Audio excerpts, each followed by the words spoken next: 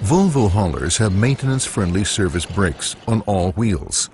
A40E, A35E, and the full suspension versions are equipped with oil-cooled wet disc brakes, while the other hauler models have dry disc brakes. Both systems have performance that, by a broad margin, fulfills all known brake standards. The parking brake automatically applies if brake pressure fails in both circuits.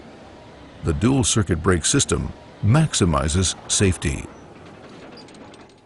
The smaller models A25E and A30E still have the variable hydraulic transmission retarder as standard equipment.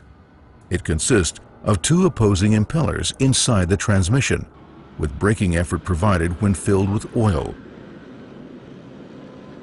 The larger models, A35E and A40E, and the full suspension versions, now have an easy-to-use hydraulic retardation system connected to the powerful wet disc brakes.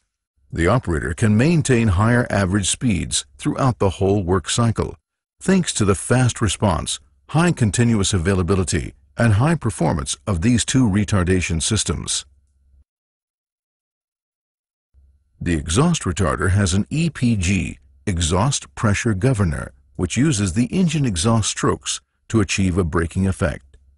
Activating a switch allows continuous use of the exhaust retarder.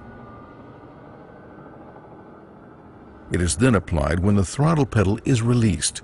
Continuous use is available because the heat generated by the exhaust retarder is vented out the exhaust pipe.